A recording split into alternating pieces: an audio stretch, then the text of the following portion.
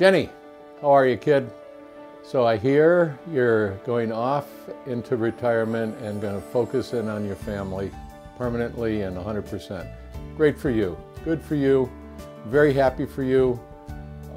It's the best calling in life, and enjoy every minute of it because they grow so fast. So happy for you and your new adventure. But let's just talk about the last 25 years. I remember you way back, I believe in those very early days with Leslie and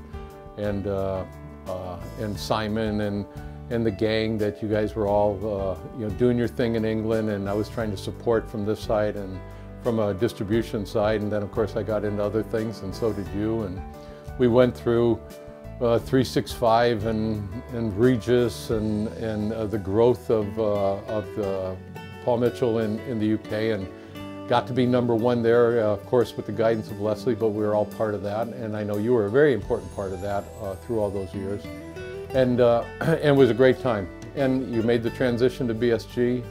That's always a tough thing to do, but you weathered it well, you got through it, you became part of a major corporation, and you did well there too. But family came into play, and that is now your calling, and good for you. So I want to, and by the way, while I'm thinking about it, I also want to thank you for the time you spent with Britta a couple of times, especially that time when she was in England.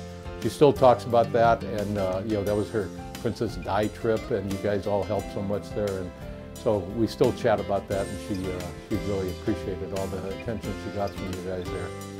So listen, kid, I hope this isn't a final goodbye. I don't plan on it being. I think that somewhere our paths will cross again. But for now, God bless you and your family, and thank you for all you've done for Paul Mitchell and for me personally, and more than the business relationship. It's been a pleasure and an honor to know you as a person, and wish you nothing but the best. All the best, kid. See you soon. Bye-bye now.